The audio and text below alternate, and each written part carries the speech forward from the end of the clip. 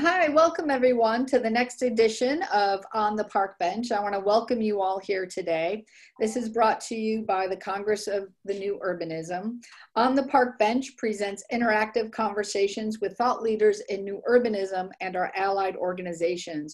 And it's an opportunity for audience to engage in real time. We feel that in this era of social distancing, more than ever, we needed to provide a platform for members to discuss, engage on emerging issues. Today, we will be talking about when the public realm is all you have, COVID and homelessness.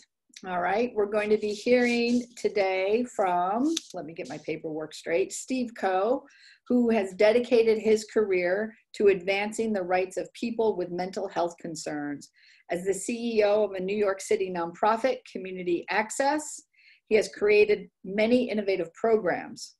We're also going to hear from Carol Carbayou.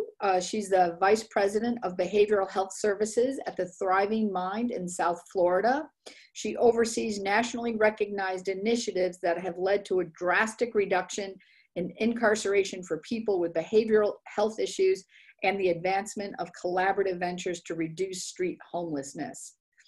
Elena Madison, Vice President from the Project for Public Spaces, a longtime partner of C&U's, will also be joining us. She's an urban planner with rich experience in the planning design of parks, plazas, campuses, and the public spaces of civic and cultural institutions. Julie Orlando is the Deputy of Health and Human Services Center at the Housing Authority of Bergen County, New Jersey. And in 2015, Julia assumed leadership of Bergen County's strategic plan to end veteran homelessness, a goal achieved in 2016. That's amazing. And then finally, we're going to hear from Rokas Lupik, who's the principal of International Learning Experiences in the Netherlands. I want to remind everyone to go ahead and ask your questions through the Q&A button, which is down at the bottom. Each panelist will speak for about 7 or 8 minutes, and we're going to open up for Q&A as soon as we can. As a reminder, the recording of this, as well as the PowerPoint, will be available about 24 hours after we air. So with that, I'm going to turn it over to Steve. Hi, everyone. Good morning, good afternoon, wherever you are. So is the presentation going up? There we go. So next slide. Here's our speakers today. So when we're looking, the issue here we were asked to talk about was homelessness, especially homelessness in public spaces. And for planners who are maybe used to working in the physical realm, when planning for social policy, the same rules apply, but it's the strategies and the presenters I've put together today each represent, I think, examples of implementing these planning rules in a unique and a successful way. And one of the issues, first of all, is just defining and solving the right problem. Often when you have people gathering in public spaces, the first reaction is to how do you get the people out of the public space. There's aggressive architecture, there's making the benches uncomfortable, there's putting up fences, there's law enforcement to move people out of parks and move them to another part of the city. And what we're advocating for is that there's a problem that people are really facing homeless challenges, and they're facing housing challenges, and engagement and beginning a process from street living back to indoor living is complex and it's time consuming, and it requires a lot of partnerships and collaboration to get it right. And we're advocating, I'll stay on that slide for a second, that this get out of the building is going out and finding out what works, talking to people. And it also, in the brainstorming side, is bringing people in who are subject experts. And a lot of subject experts are people who've been homeless or are currently homeless, have been arrested, have been in jail, have been incarcerated, have been in shelters. They have a lot to say about what helps and what doesn't help. Also, you will find people gravitate towards libraries and the McDonald's and so forth. They're going to those places because they provide something that, that they need. And so how do you then replicate those services and supports and attract people to the engagement process? And finally, as you're planning and then implementing, things never go right, and you have to be flexible and you have to change. And in government, it's so hard to do that. Most of these plans get developed, put out, there's an RFP, people respond, and then you see what government wants you to do, and you say, this doesn't make any sense. I wish they had talked to me before they designed this whole solution, because you know, I can't hire the right staff, these salaries are wrong, and so on and so forth. And finally, whatever you're doing, you measure results. And if it's not working, stop doing it and do something else, and being able to pivot.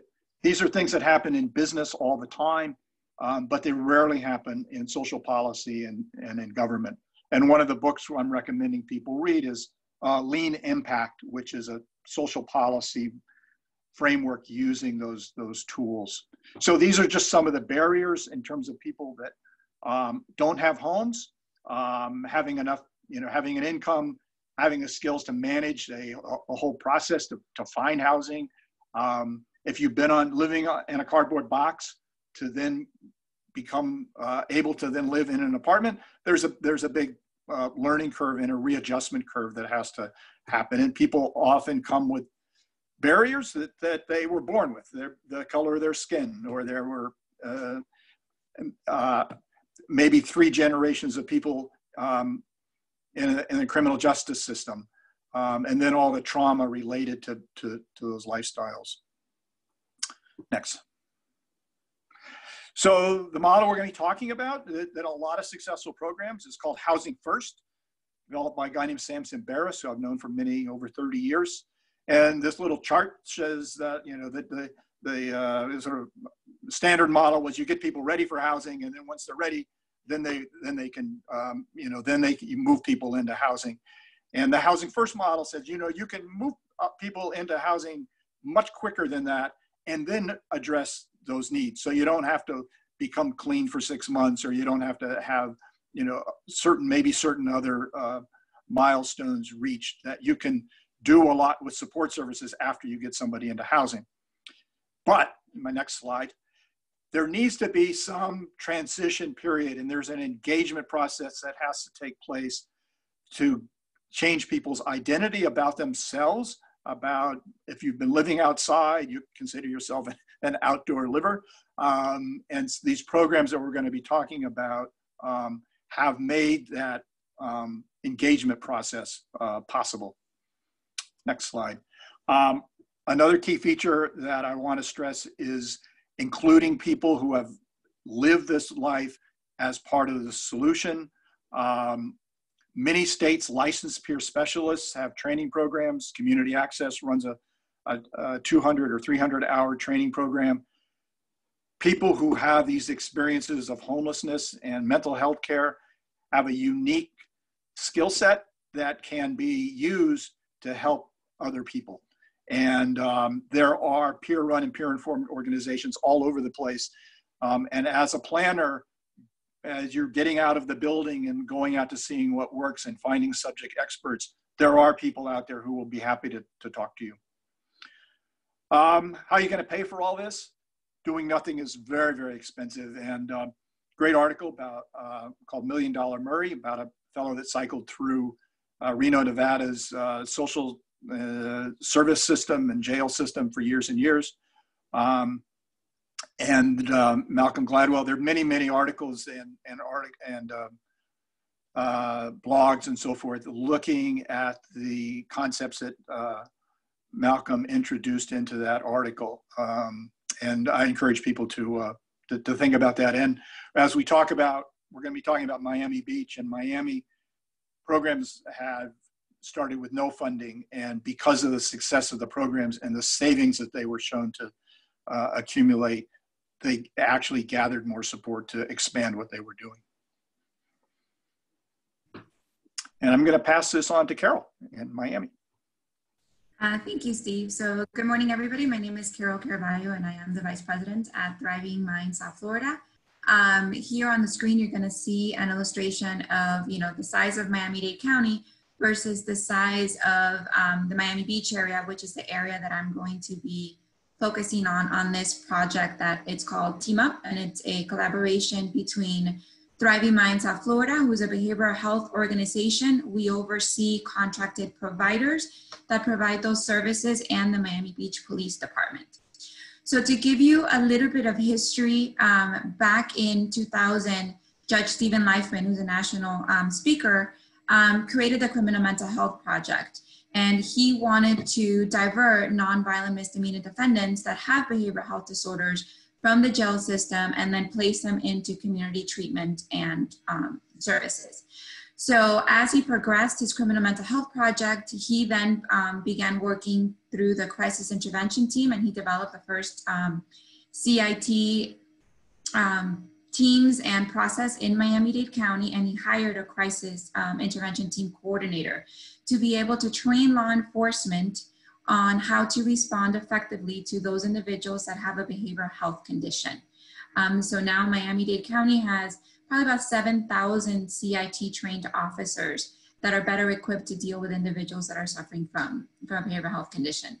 Fast forward to 2015, the Miami Beach Police Department created this homeless outreach program that I'm going to talk to you about. And this year we're hoping to actually open up a diversion center where individuals that are criminally justice involved are be able to get all their services in a one-stop shop location. Next. So when you think of Miami Beach, this is what usually comes to mind. People think about the glitz and the glamour and the nightlife of Miami Beach, the coastline and Ocean Drive. However, go to next. What do you think about this? This is actually within the mangroves. If you've ever been to Miami Beach, in order to get to the beach, you have to go over the dunes, and there's mangroves on various sides. So this is what you'll find in those mangroves if you look closely enough. Next. What about this? This is on Washington Avenue, which is one of the busiest streets on Miami Beach. It's where all the restaurants and all the nightlife happens, and on Lincoln Road. And this is some of the homeless individuals that frequent there and that live in that area. So back in 2016, we received a phone call from the Miami Beach Department who wanted to do something about their homeless situation. They realized that they were not going to arrest their way out of homelessness. They heard about the Marchman Act, which is a court order that helps somebody get placed into treatment involuntarily. And they wanted to see if they can pursue this law, this method, to help some of their individuals that are chronically dying on the streets. So this is actually a picture of the Thriving Mind staff and the Miami Beach officers during our first planning meetings. So in order to help these individuals, the Miami Beach officers created this criteria as to who they were going to do outreach for. They decided they were going to work with those individuals that did not have a support system in the community, no family members to speak of, that are chronically homeless and that were literally dying on the streets of Miami Beach because they could not appreciate their need for services.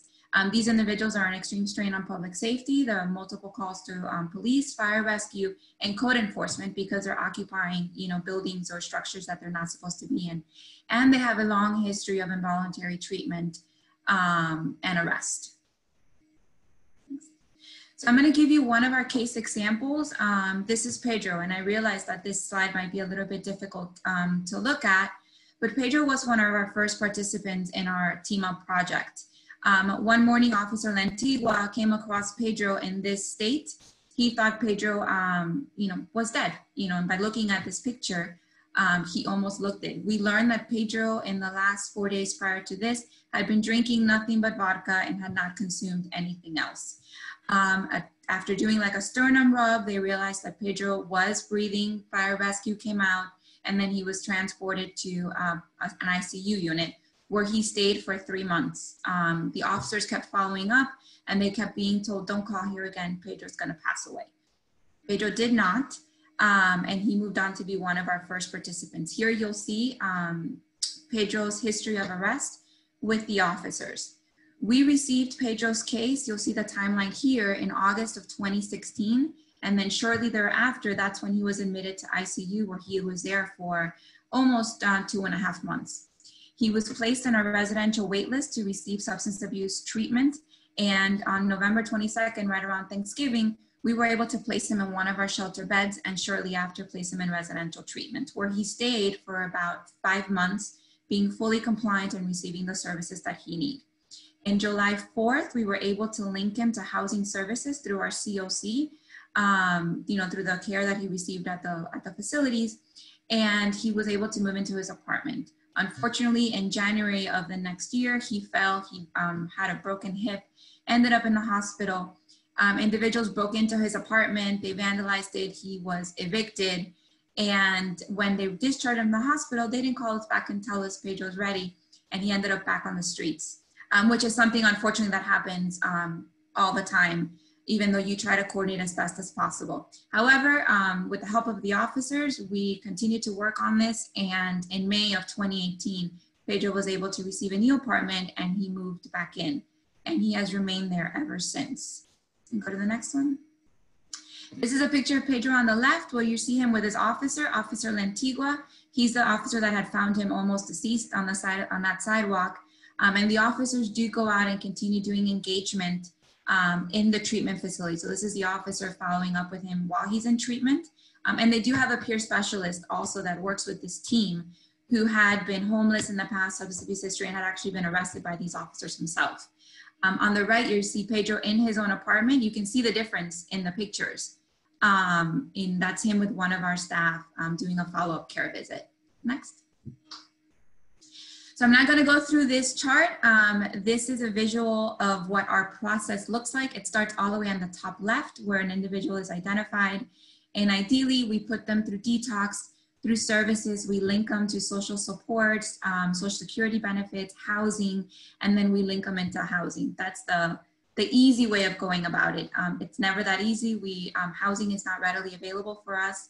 Miami-Dade County, as you can imagine, is a pretty expensive place to live, and social security check sometimes doesn't really, cover any kind of rent or utility. So we do have to rely on various partners in getting this done. So recovery is not a linear process. It looks something like this. Next. This is a summary of some of the services that were delivered to Pedro and to all of our participants. We've had about 35 or so that have come through our programs since. So you have a long list of those. We use best practices and care coordination. We want to make sure that everybody's involved and really can coordinate the services for these individuals. We do housing, we have peer services. SOAR is an evidence-based practice to apply for Social Security benefits in an expedited manner, and we link them to employment services. And then here are some of the collaborations of the different agencies that really have helped us bring this program forth. Next. So going through, actually, Elena, could you, one more slide? I'm gonna skip this one for now. Thank you. So I wanted to show very briefly what our pre-enrollment costs are to these individuals.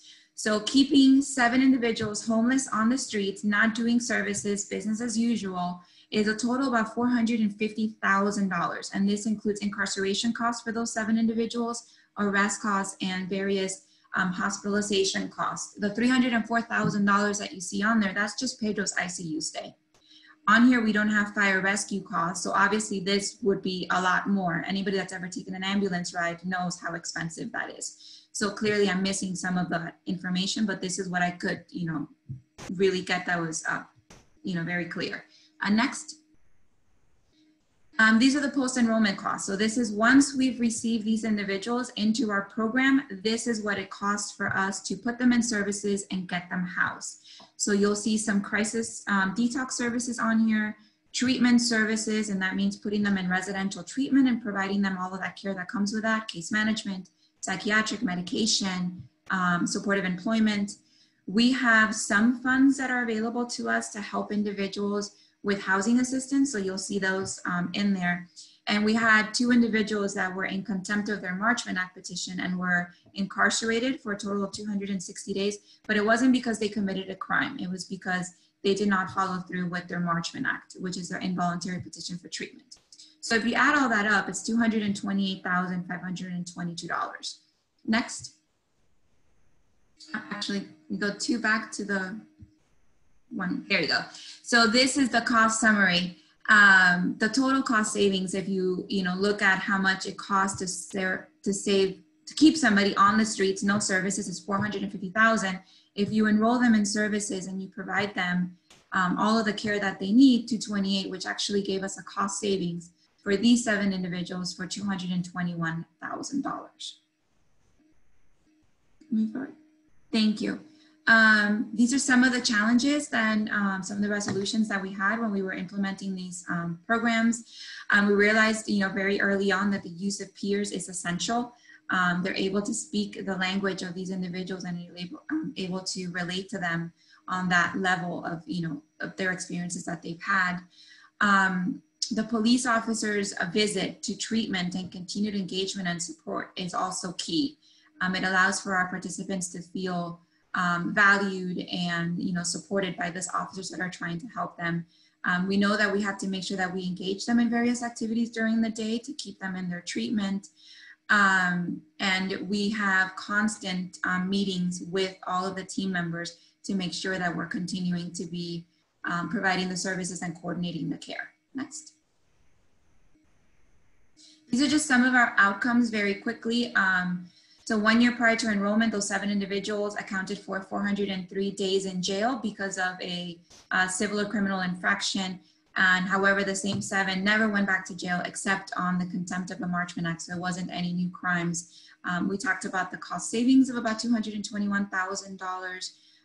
We've had individuals that have graduated from our program. Some have moved on to permanent supportive housing. Some have gone into assisted living facilities. We've actually been able to help transition some individuals to other places in the country because they've had family members that they had been estranged from. So, and one of the main things that I want to say is that housing is healthcare. Without us being able to move these individuals into housing and to continue to provide the services with them, I don't think that we would be where we are today. Next. And then the last slide is just some of the partners that are in this program. We could not do this in a vacuum by ourselves. And we're blessed to have the support of, community organizations, the police department, and various hospitals, and our continuing care organization, which is the Miami-Dade County Homeless Trust. With that, I'm going to turn it over to Elena. So thank you all. Hello, everyone. Can you hear me? Yes, okay. So I think I'm actually the only planning professional on this panel, which is actually very exciting to me to be joining my colleagues who are working in social services, who are actually addressing homelessness through their careers. It's really exciting to see this. My name is Elena Madison. I'm a vice president at Project for Public Spaces. And I've been working as a planner in public space for probably close to 20 years at this point. But in the last, I would say 5 to 10 years, I have focused personally a lot on social inclusion in public space. And that's why we at Project for Public Spaces talk about placemaking for social inclusion. And we have been working and exploring with other partners around the country, how can we help our partners on the ground address issues of homelessness and mental health in public spaces. So most of what I'm going to be talking to you about is our experience in Woodruff Park in Atlanta, where we began a partnership with the organization Central Atlanta Progress and the Atlanta Downtown Improvement District on making some improvements to Woodruff Park. We began the engagement in 2016. We had a corporate sponsor, so we were able to provide technical assistance, work with the park team, but also actually bring some funding to make physical improvements to the park. So Woodruff Park, right in the center of downtown Atlanta, and a park that had a very substantial audience of what we would call regular users. So folks who may be experiencing homelessness, or folks who may be sheltered or in programs, but spend most of their day in the park. So scenes like the one you see on the photo, very common. And in those kind of circumstances, for most people, this is not a good look. It's something that people are not used to seeing in public space. And when we surveyed the users of Woodruff Park, all of them, you can see kind of the word cloud that popped up. So this was in 2016. There were a lot of good things about Woodruff Park, and everybody, including the people who may have been perceived as experiencing homelessness, talked about visible homelessness. So it was clearly an issue. And the park team took different approaches to addressing the issue. And one of the things that we see very often, and this is not pointing a finger at Atlanta, many cities do that when they feel an area, a public area is becoming kind of a hotspot or a problem area, and they don't feel that they can control behaviors, they just close it down. So that was very common. What we believe and what we've seen in practice is that we are, as planners and designers, we're actually underutilizing the role that public spaces have as this common nexus and common ground. So we're not using it effectively to reach out to the people who are already there and to make connections, human connections. So the photo you see on the screen is actually from a public space in Mexico City, where we also worked under the same program supported by Southwest Airlines. And we made improvements to a public space. But after the terrible earthquakes that just shook the city and destroyed so many people's lives a few years ago, that public space became the natural focus of mutual aid, and people actually self-organized, brought supplies, they camped in the public space, they shared food, they shared resources, and became kind of the place where the most vulnerable people in the community saved themselves, helped each other, and everybody in the community helped them. And we know that public spaces have that potential because they are the places where we can grow trust and connect to each other. One of the things we've seen through this work in public space and folks experiencing homelessness is they need to trust the people who reach out to them. So they may know the social workers, or in the story of Miami, Pedro knew this police officer, and that's why they trusted them. And we think, and we see this over and over, that public spaces are really a great place to build that trust and grow that trust. And the stories about going to the McDonald's or the coffee shop that's gonna give you a free cup of coffee or let you use the bathroom, all these are acts of trust, and these people are trust agents. So we know that in public spaces, we can grow these trust agents. And what we did in Atlanta with Woodruff Park, what we recommended was creating this game area in the space that was perceived as kind of a hotspot and a problematic area. We custom designed and built this game cart that contained all of the games. And you can see the area is used fairly well. It's pretty busy. And some of the people using that area are part of this usual typical user audience, and some are students, downtown residents, downtown workers who are also interested in games. So we used it to kind of organize the activity. But most importantly, we used the game cart attendant to start building those relationships and start knowing the people who are in the park. So the man you see in the photo is actually a student of social work from the university. So the university staffs the cart with a social work trainee, essentially, that helps kind of coordinate and create this trust and start building trust in the area.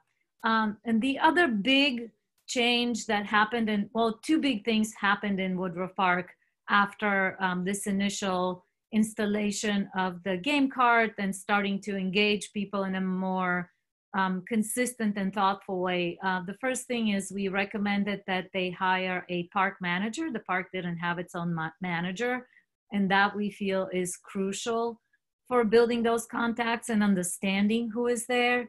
So they hired a park manager, and then a couple of years later in 2018, Southwest Airlines actually supported the park and Central Atlanta with another grant that allowed Central Atlanta Progress to build a partnership with Hope Atlanta and hire a social worker whose main area of work is Woodruff Park. So this is Janika Robinson. She has been working in the park, I believe, for over a year now, and has had since September 2018. So at this point, I think those numbers are from the end of December, and has had a tremendous success knowing the people who spend a lot of time in the park. She was the one who told us that many of the people who spend their day in the park are not homeless. They just don't have a place to spend the day or need other kinds of services. So I'm not going to go in too much detail into what she has been able to achieve, but you can see very quickly she's been able to engage with many, many people. She's made a tremendous number of referrals, enrolled many, many people in available programming, shelter placements, and over 100 people have been placed in permanent housing. And these are some of her clients who, because of the connection that happened in the park, were able to receive services, be placed in permanent housing, and continue on with their lives. One thing I want to say, and Steve was the one who pointed that out, Hope Atlanta was not the only organization offering services. This was a major partnership with over 30 organizations in the city of Atlanta to make all of this happen. A quick note on what is happening today with COVID and the stay-at-home order. The folks who spend their time in the park, many of them have nowhere else to go. So they are still in the park in not such high numbers, but they're still there. Janika is still going, I think, several times a week in the park to connect with them and contact them. And one of the big efforts on the part of Ainsley Whipple, who is the park manager, has been to keep the restroom open while assuring that the restrooms are being sanitized and properly cared for to allow for people to use them. And another, I'm going to end on this note. This is a new initiative in downtown Atlanta by, I guess, a famous hip hop artist. I'm not that hip on the hip hop, so I don't know this artist, but he partnered with another organization to install hand washing stations throughout downtown Atlanta. So we're very interested and hopeful to see the work that's been happening in this real partnership, intentional partnership between organizations that are managing downtown spaces and the organizations that actually provide the social services and connect with people in the public spaces. So with that, I'm gonna pass this screen over to Julia, and she will tell us about her experience in Bergen County. I'm gonna put my timer on because I talk a lot. So hi everyone, I am absolutely thrilled to be part of this amazing lineup, especially because of the success we've had in our program. We not only were the first in New Jersey to end veteran homelessness, 28th in the nation, but we were the first community to end chronic homelessness in the United States. And with that comes a lot of responsibility. And if you look at this map, you can see my office and Steve's office. And in between us is the biggest concentration of COVID in the United States. So we are literally in the hotbed of that. And because of that, in my opinion, never has there been a time that the need to end unsheltered homelessness been so great as right now. So this is our timeline. In 2002, we did an analysis of our existing program and basically said, could we be doing this better? And what really came out of this with the requirement through HUD was to develop a 10-year plan. So in this 10-year plan was determined that we needed to change the way we were delivering services, especially to our chronically homeless population. So in 2007, the County of Bergen collaborated with Bergen County United Way and developed what's called Housing Works to demonstrate a public-private effort to implement, as Steve spoke about, this housing first model. And Tom Toronto, who still is the head of the United Way today, was appointed to head off that, that initiative. And in 2007, HUD aligned the funding with the county funding, and the building plan was revised to promote this one-stop center to integrate services. And why that's so important is because we are a suburban environment. Bergen County is 1 million people right outside of New York City. And because it's a suburb environment, we needed to make sure that all of the services were able to be accessed for people experiencing homelessness. And in 2009, the construction of this 27,000 square foot building was completed, which includes housing, health, and social services. We do 73,000 meals to the public every year from this facility. We also have healthcare on site. We have a nurse on site, access to all of the social services. But the most important is the access to housing. That is our primary focus. Next slide, please. So in the transformation process, the most important thing about our model is that this is political will. It was the County of Bergen, the leadership, the governmental leadership that was committed to ending homelessness. And what you can see then is if the government is invested in ending homelessness, you know, guess what? You're going to end homelessness. There's absolutely no way to do this without that political will. So drafting that 10-year plan to end chronic homelessness and then having agency engagement. There were 200 agencies, individuals interviewed in this process who are now committed to this process to provide services and support to this new plan. And also the restructuring of local funding to support the new system. So basically, if you were an agency that wasn't on board with Housing First, you know, guess what? You weren't going to be part of this initiative. You weren't going to get the same funding. The county really got on board with Housing First. And this is going back over 10 years ago, which it was very controversial, but it's amazing to see that we had that governmental support. And then having the technical assistance and the support for program excellence. Next slide, please. So in our continuum of care, we have 32 providers from our collaborative foundation who coordinate and provide prevention assistance for people. We're looking at the precariously housed, the at risk of homelessness, people who are street homeless, and also people who needed that support in permanent housing. Next slide. This is our old system versus our new system. And you can see that in our old system, you know, we only had 8 beds for women in a county of 1 million people. The programs were dilapidated, they were temporary. Now you have this new one-stop facility. It's welcoming, it's clean, people want to go there, it's low barrier, it's open 24 hours a day. And let me tell you, in the middle of a pandemic, if you don't have a place, as Elena just talked about, for people to go during the day, how are you assisting them? They need places to go to get services. It's incredibly important. And then prioritizing and making sure that housing is at the forefront of your service delivery. Next slide, please. So here's our beautiful facility. It's 90 shelter beds. We have a drop-in program every day, twice a day on site. We do meals not only to the homeless, but also to the working poor, to anybody who needs them. We have showers on site, laundry storage. We have our nurses on site. And very important, we have those flexible office spaces on the property that people don't have to pay for, that are fully functional, so that all of those service agencies can come in and provide services. And like Carol talked about, You need all of those providers, because some of the most important people that helped us were people that weren't even professionals. They were people that knew homeless individuals, and the homeless individual trusted them and brought them for service. Next slide, please. This is on the left is what our shelter looks like. It's minimal, but it's clean and it's safe.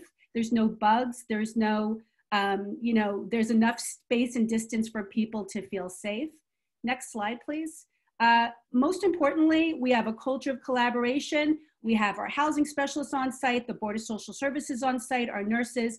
We have vocational services on site, and that community-wide participation. Over 300 congregations work together to provide a meal. Not only do they make the meal, but they serve the meal in the facility, so they're interfacing with people experiencing homelessness, which reduces stigma. Next slide, please.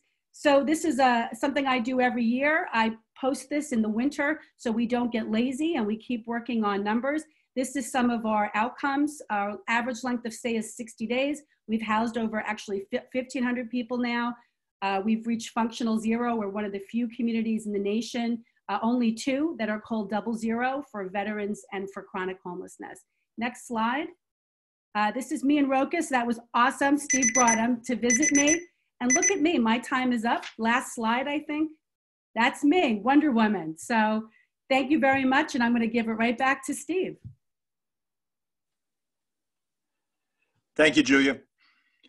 So I've been to Julia's program 4 times since last September. I keep bringing people out there. I'm so impressed by what she does. So I was the CEO of Community Access for 40 years. And over that time, I started, next slide, please. As a graduate student, actually as an urban studies student at the New School, and we did a project on homelessness for people who had been former psychiatric patients, were getting evicted from hotels and winding up in the streets. And there were different programs that had emerged throughout the city. And one was on the Lower East Side, where a group of people actually bought 2 tenement buildings on Stanton Street. And I walked into the building and with a group of students, and I came back a few months later and asked to be do my summer internship there and help maybe fix the buildings up, was my concept. My grandfathers were carpenters, and I thought that would be something I could contribute. So I never left. And during the 80s and 90s, we started renting apartments for people. We lost our buildings. And by 1993, it became clear to me, when I was starting and I knew this know-nothing student, I would talk to the tenants about what they needed and what would help and what would be a good idea. And we had become very professional by 1993 with social workers and clinicians and so forth. And I thought we had lost the culture of learning from the people we were trying to help. And I hired a national advocate, a fellow named Howie the Harp, and there's a link to his video about who he was, and really to transform the organization, the culture of the organization, so that the people working for us would actually have an intimate understanding of the needs of people we were helping. Howie died, unfortunately. We were the same age in 1995, but at that time we opened a peer training program to help people get jobs who had been in hospitals and been homeless. And we started building housing. And the housing we built very much reflected what I found in 1979, which were apartment buildings with families and children and former patients living together and having leases and being a community. So that actually became the standard model for the state of New York. They stopped building segregated homeless-only housing and have integrated all of their programs now, so that people coming out of shelters who have been homeless or patients are now moving into apartments where there's other people in the building who have kids and stuff. We opened the city's first peer-run crisis center, which was an alternative to going to a hospital in 2013, and began outreach programs also in 2017. And I retired, so now I'm doing this. Next slide. So the program really built around a vision statement and values. And one of the things when Howie started working for us, when you have a meeting and there's like one peer at the table, you'll have a certain kind of discussion. If you have a meeting and there's like most of the people at the table are peers, you have a completely different kind of discussion. So this idea of having 51% peer staff, grew out of that recognition that to give people a voice, they have to feel comfortable in sharing their thoughts. And we've also had an advocacy program that's part of our work since the beginning. And so we're always working and collaborating with other organizations and working on social policy solutions that are beyond just the work we're doing at Community Access. So our models are integrated. We have all of our housing now that we built has a mix of families and single people on a 50-50 basis. Much like the Housing First model, we're not getting people ready for housing. Once they move in, then we work with people. And it's called a harm reduction, trauma-informed care. There's a lot of names for it. To the greatest extent possible, we have apartments that we rent in the community as well as new construction that we do, so that we give people some sort of choice. One of the things we started is pet access. It's amazing. Somebody gets a cat or a dog. It's very transformative. And it can only happen if you have a place to live. And having that connection to another living thing has been very powerful. Next slide, please. Next slide. So our housing is beautiful. And we design it to be something that where it's desirable for anybody to live in. And we take care of it. So not only is it, it looks great on the first day, we maintain it throughout the life. We have professional landscapers that come in, take care of the yards, live-in supers. There's 24-hour front desk in all the buildings. So they're safe and they're clean. In addition, again, once you have people in housing, you can start doing all kinds of things. Activities, we bought bikes, and now there's bike share programs, but we also bought bikes to have exercise for people. We're putting in gardens and nutrition programs, exercise programs. So all these things become viable once you have stable housing. So we call this the social determinants of health. So housing is a key. Your health, urban farms, engaging with people. We're social animals, so creating opportunities for people to get together. Again, and we feed off of what people want to do.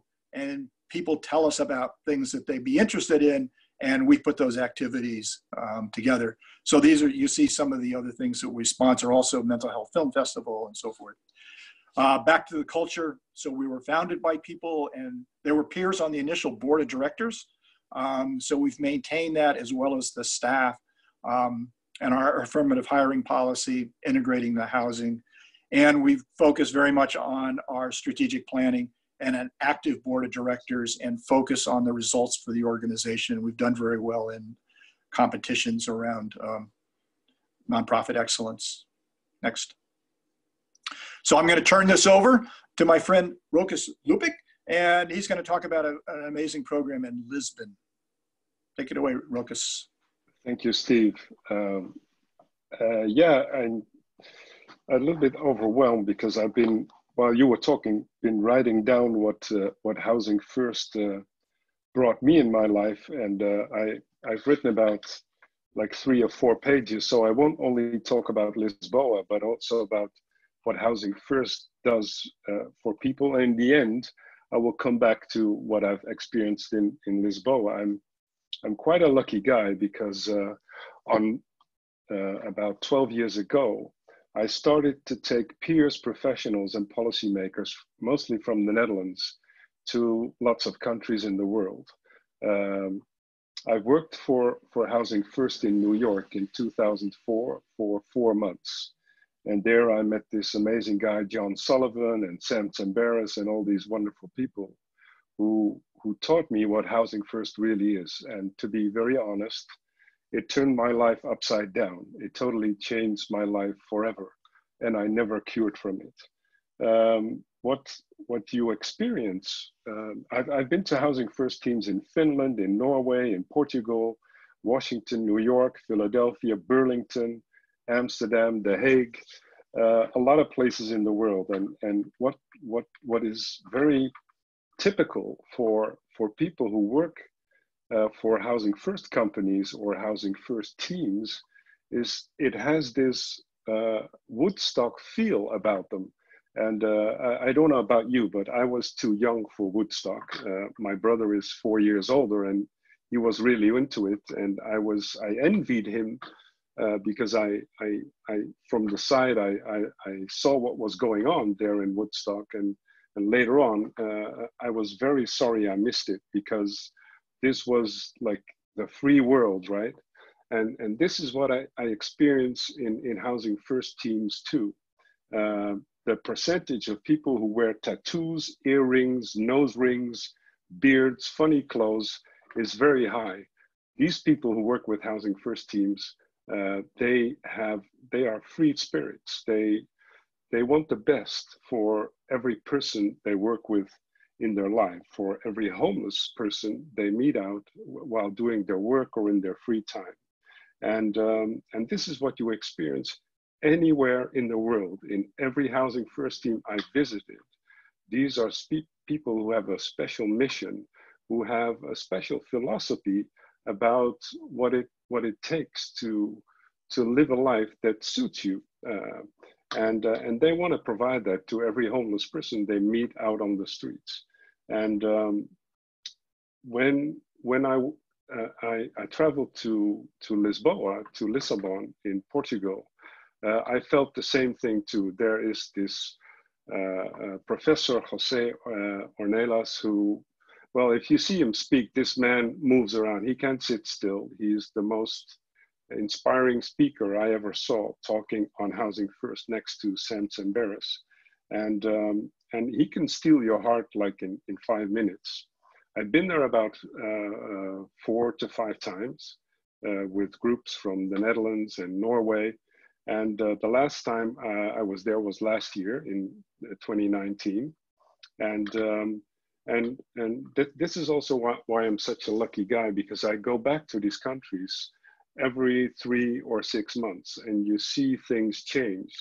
And the last time I was there, I was totally flabbergasted about the system they developed in Lisboa, because from a high level, from local government and government, they decided that organizations should work together. There's no way we can address homelessness as a single organization. We're in this together, like with COVID-19. We have to solve this problem together. And in Lisbon, you can see proof of that. And the way they embody this proof of that is that they have this building in the city, it's near the harbor, where all the institutes, organizations, teams that work in Lisboa, they pointed out 2 workers of every organization, and they stacked them into this building. So whenever you're homeless and you're in need of help, you can go to this building, and they will be able to help you on several life fields in just a couple of hours. So there are no thresholds. Like, that is what Housing First should be, right? I visited a lot of Housing First teams in the world, and they all work different. But the best teams that I saw, they have no threshold at all. You will get your home, you will get your services no matter what. There's nobody going to point out if you're housing ready or not. And that differs from city to city. In Lisboa, there is no way they will refuse to give you a home if you have been homeless for a lot of years, if you have a lot of complex needs. And the beautiful part is there's this one building, there's this one counter, and there's this one team who's there for 24/7, and they will address every need you have, and they will try to solve it in just a couple of hours or a day. A lot of groups that I take to these Housing First teams, they state that loneliness is probably the biggest challenge that people go through once you house them. And I love the way Jose, the man in the picture, this beautiful speaker, addresses this, because he says there is no such thing as loneliness. There is a lack of community. And so what these teams in Lisboa do is, once they house a person, is they go into the neighborhoods and work actively on creating a network for their participants. So they go to supermarkets, they go to restaurants, they go to bars and try to provide people with jobs.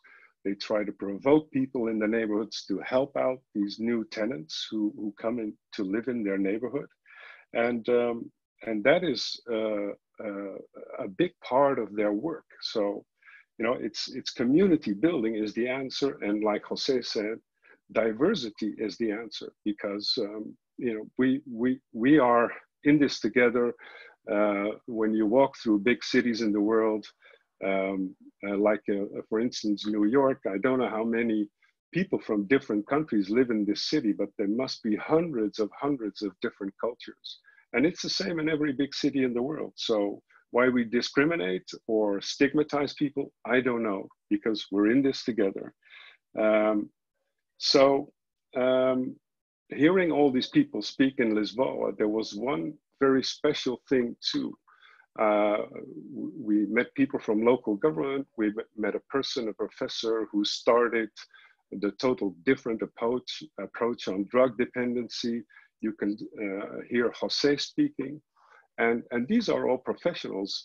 But the fact is that with every presentation, I closed my eyes for a couple of minutes, and it was like I was listening to philosophers. They all have this same view on basic human rights, what people need. And that is what I love about America too. They try to filter out stigmatizing words that people use in psychiatry or drug dependency programs, because everything a person in this world is entitled to have is written out in the Declaration of Human Rights. And it's a very clever thing to do, because we're in this together. And Housing First is a program that provides people's needs on different levels of living. So maybe I can close off my story with a beautiful story from Amsterdam. Hey, Rupert. Yeah. We are running so tight on time, and okay. Elena, we are so grateful that you could join us, but many folks really wanted to hear about the connection between the current pandemic and homelessness. So I know Julia has really been working at that. So if we can talk a little bit about that, that would be fantastic, because so many of our members are really struggling with that in their own cities. Well, in the Netherlands, I've been reaching out to a lot of workers in teams, and people are very creative. They find ways to not stay at home and still go to homes and try to connect to people. You know, it's because of this pandemic, it doesn't mean that that as a worker you stay home. You can go out there, and within safe social distance, you can talk to clients. You know, it's not a big deal. Of course, there's a risk, but there's also a risk by going to a supermarket. So you know, you can still go out there and speak to people. Make an appointment on the beach and walk and talk. Julia, what have you been finding in the New York area? So 5 weeks ago, I presented a plan for our county to look at, and thinking ahead of what we were going to need to do. I think the initial intention I think people have who work in shelter is get more people in shelter, right? Get people off the street, which is the correct response. You want people off the street, they're the most vulnerable. But by kind of piling them in together is a very bad approach. So whereas in the winter, we think sit up shelter, right? Increase, so we go from 90 to 120 in the winter. my instinct was you want to reduce it. You want to reduce the amount of people in shelter so that you can do social distancing within your own program. So for us, we've de-intensified our shelter by 75%. We've actually put people into motels. We're providing services to them in the motels. And the people we kept behind were the most really fragile people that need staffing and people there more hours of the day. In addition, you have to increase your cleaning. You have to, I know, I was hearing about, Elena was talking about with the bathrooms. You need to increase your sanitization even more for people. And then we did shelter in place, which is we had people really not leave the facility, which has worked. We've had 0 infections. However, the whole thing that Rokas was just talking about is so important because we were socially isolating them within our own facility and people couldn't really talk with each other as much. And that was really hard. So we had to think about like new ways of, we had music therapy. Well, we don't do that kind of thing in shelter. That's not really something you should do in shelter. But in the middle of a pandemic, how are you keeping people able to stay in the shelter when they're bored, they don't have much they can do. They can't even play a board game because they have to touch the pieces. It was just very, very challenging. So for us, our idea was not burden the hospitals, not burden law enforcement, really shelter in place, and most importantly, not stop housing people, even though you're in the middle of a pandemic, which I have to tell you is incredibly challenging. But also, if you carpe diem the moment, there's a lot of landlords who actually need people to fill their apartments. So if you can kind of do new ideas and do it through Zoom, and as Rokas was talking about, you can still talk with your clients and meet with your clients and social distance. We were saying to people, instead of looking at apartments, we're going to show you pictures of the apartment or a video of the apartment, because we really can't have you going and looking at 3, 4, 5 apartments. So it's a whole new way of looking at doing this work. But what we've learned is, number one, it's easier if you've ended chronic homelessness because you don't have to worry about people on your street. For those big cities like New York City and San Francisco and other places like that, and Seattle, you have very complex responses that they're doing, which are incredible. But I think we're a really good example of you can actually manage a pandemic if you don't have to worry about all of these other people on the street that you now suddenly have to bring inside, who are not used to being inside, and then not providing services to them in the way that you normally would do. And I think the last thing I would want to say is that the biggest danger to our clients right now are the staff, because and I have to tell you, so I have a lot more thoughts in the last 24 hours that I've had in the past several weeks, because your shelter workers tend to work multiple jobs. They're gonna not necessarily tell you that they're not feeling well because they need to work. And when they come into the environment and you've got people sitting in shelter that are kind of sitting ducks, you have to be really careful. So we have our nurse, scanning temperatures and asking every shift, how are you feeling? Have you had this XYZ? And you have to rely on the honesty of your staff. So the whole design is challenging, but I think if you can put some of these things in place, you can get through it, but you have to move very quickly.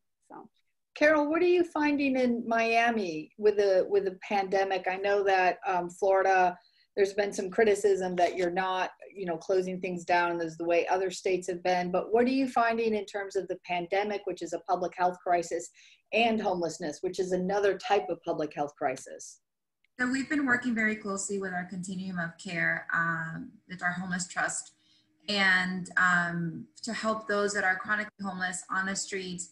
The homeless trust is actually entering into partnerships with several different hotels and motels and buying rooms. So kind of like what Julia was referring to, not having everybody in shelter because we are trying to, do the social distancing, is placing some of these individuals in these various hotel/motel rooms. Where then we have what's called the PATH team. I'm not sure if everybody's familiar with PATH. It's a federally funded program to assist individuals through outreach case management for those that are chronically homeless and have a serious mental health condition. We're deploying those teams into these hotels to be able to provide services and maybe some activities for these individuals to make sure that they are practicing social distancing. If they are sick, then we are able to provide some, healthcare services for them there. One of our biggest issues is we do manage 11 residential treatment programs. And because they're all being very careful as to who, any new admissions, because you have the potential of bringing somebody in who may be asymptomatic or, you just don't know. And then you have the potential of contaminating an entire facility.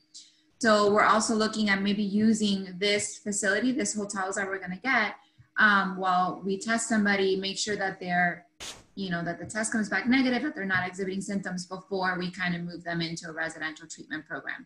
So we're trying to get as creative as possible while we manage this. I can tell you that, most of the businesses are now closed, the beaches and things like that. I know that, spring break was a huge issue, and I see it every year, and I was in shock when I saw that it was still happening. But as of now, everything is, kind of closed and everybody's hunkered down. So we're working on it as best as possible. Rukus, what are you finding in the Netherlands? I mean, I was just checking the stats. Netherlands, Spain, of course, Portugal have been hit really hard with COVID, and you have a homeless population issue. So what has that, you talked before about maintaining connections and the support services, but what are you finding in terms of infection rates amongst the homeless? Are they getting tested? Is there any type of support service during this pandemic that you're seeing above and beyond what you all normally do? I have no answer to your question. I'm sorry. I know that, I have a lot of friends work in Amsterdam with the Salvation Army, and they're doing amazing work. They're like putting people in hotel rooms. They're creating places where they can like give shelter to homeless individuals. I have no stats on infections, or I'm sorry about that. No. I should have known, then I could have checked it. No, it's just evolving. So I just want to say, Rukus talking about the Living Museum, that he does have a place for people to go, which I think is valuable. It is. It's an outside art program where about 40 people work, and of course I closed it right away 4 weeks ago. But about 2 weeks ago, I thought my ideas changed. So I wrote a letter to the mayor of this community, and he allowed me to reopen it again, because I know on the long term, people will develop a lot of severe problems. So I'm very happy that it's open again. Today, about 10 out of the 40 people came. I'm allowed to make 15 people per day come in.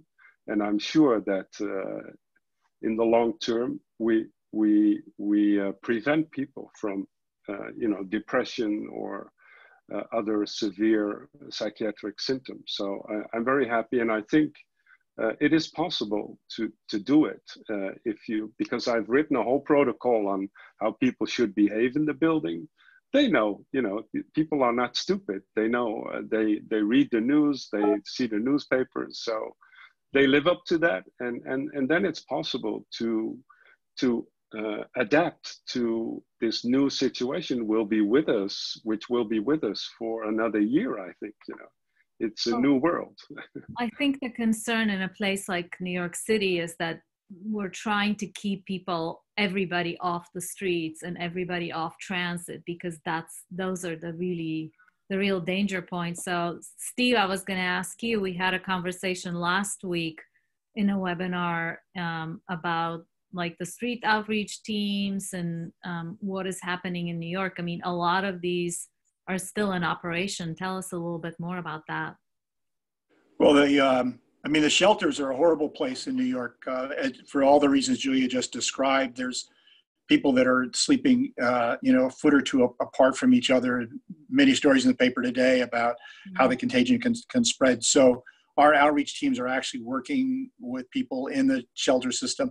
People are like moving out and like rather stay outside. So then how do you, support people who've made that decision? Some cities are, New Orleans, I just saw the other day, are moving people off the streets into motel rooms. They're doing it in LA. Which really goes to show you, and Julia mentioned it, there's not necessarily some sort of quality that a person who's living outside can't live inside. And this shows that you can do that very quickly when you need to. So how do we, and as Roka said, this is going to be around for a while, moving people into indoors and then supporting people. And then, and that was the housing for years in New York, were old hotel rooms. So we're really kind of reinventing, maybe in a better way, a model where you can move people indoors, convert the motels into types of supportive housing, and give people, rights as tenants and so forth. If you're not going to develop the housing that's needed, and certainly in California, they're not building anything for anybody, this might be a step towards a solution. Yeah. Well, we final comments from everyone. We've gone about 10 minutes over. I want to respect the participants' time. Does anyone have any final comment or two before we sign off? I would just say that in regards to the COVID pandemic is that there's no playbook for this. There's no place any of us could have gone and said, well, what do we do? So we're learning. And what I find is we're adapting and readapting every single day. But the lessons that come out of here, like Steve was just talking about, we have all these people in motels all over the United States, which is great. We're keeping them in business, which is great. But we can't return these people back to the street. I mean, I can't see anybody in good ethics look at that as a plan. I know for me, I want to house everybody in those motels and then repopulate in a different way for the people that are experiencing temporary homelessness, which is the way shelter is supposed to be: rare, brief, and non-recurring. And we need to go back to that, not where shelters become housing. So I just want to end on that thought. That's a fantastic. Elena? Oh, I mean, I think this is going to be an issue for all of us. What is our life and our work going to look like once we come out of, whether it's shelter in place or stay-at-home orders or quarantine, whatever we want to call it. And it's a big question for all of us in public space, for sure. Like, how do we actually keep engaging and being together and being actually social while keeping physical distance? So I think the thoughts on how these things reopen and what that looks like for people who may be experiencing homelessness, but also for everybody else, is going to be an ongoing conversation. Carol, Steve, Rukus, any final thoughts? Maybe one thing is I gave Steve a book tip from a guy from the Netherlands. His name is Rutger Bregman, and he wrote 2 beautiful books. The last one is called Most People Are Okay. I don't think it's been translated yet in English, but his first book is, and it's on basic income. And I saw in the news that Spain is considering on transforming their system into a basic income for every inhabitant of that country. I'm a strong believer of that. Provide people with a basic income, especially in these times. And I think we could prevent people from going through a lot of misery by doing that. All right, Steve, any final thoughts? I just want to pick up on Julia said about what a shelter is. And their building was designed for this. It was designed so that people could be, it's a safe place to be. And building shelters where you're just jamming hundreds of people into a building doesn't allow for all of the fantastic work that she's doing in terms of being able to move people quickly into housing. So this could be a way, if you're going to do this stuff, do it right. Mm-hmm. Julia's Place is the miniature version of Lisboa. I loved it. It's incredible that I was there in February, right? Carol, final thought? I think I tend to, agree with what everybody said. Navigating this is new for all of us. We don't have the playbook. We're not exactly sure what it is. We're kind of building the plane as we're flying it, as it comes to, how we're responding to this. And it becomes extra difficult when you're dealing with individuals that have a severe and persistent mental illness that don't necessarily understand that you need to take certain precautions. And that obviously makes this that much more difficult. And we have to continue to get creative and see how we can keep everybody safe. Well, I want to thank each and every one of you for joining us today. All of the work that you're doing is so important and inspiring. And I think as new urbanists, we've just kind of touched the surface. You all talked a lot about policy. I would have loved to have another hour to talk about the design of public space and some of the emerging solutions that are coming up, because I think it's a really exciting area. For everyone who is still with us, please, thank you for joining us for the 3rd edition. Join us next week where we talk about the lessons from the recession. We'll be hearing from Joe Minicozy, Marion Madden, and Kevin Klinkenberg. And as a final reminder, the recording for this week's webinar will be posted on our website within 24 hours, as well as a copy of the presentation that you saw today. So everyone, thank you again. We're all in this together. And everyone, please continue to be safe. So I'll see you all next week. Bye-bye. Thank you.